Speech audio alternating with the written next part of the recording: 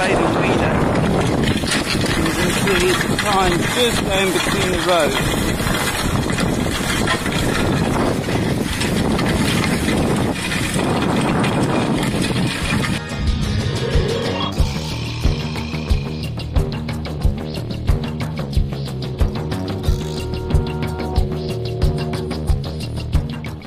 So this is the trial. There's a little black grass. See how he succeeds.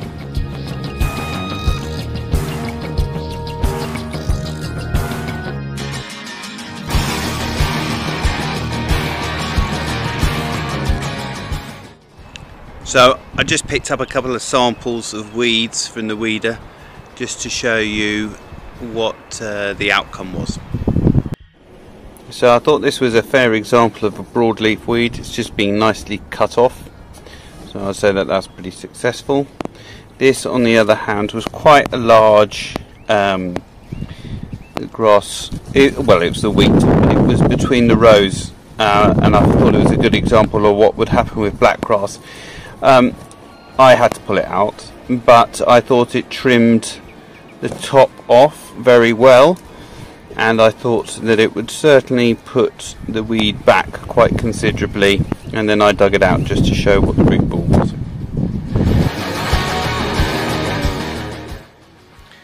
Good evening. I thought it would be important just to whip through a few of my observations with regard to weeding to summarise our trial.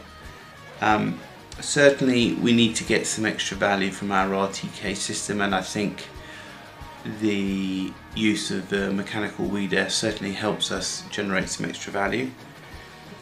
I know John Palsy quite well, who has a YouTube channel that I'll put a link in for.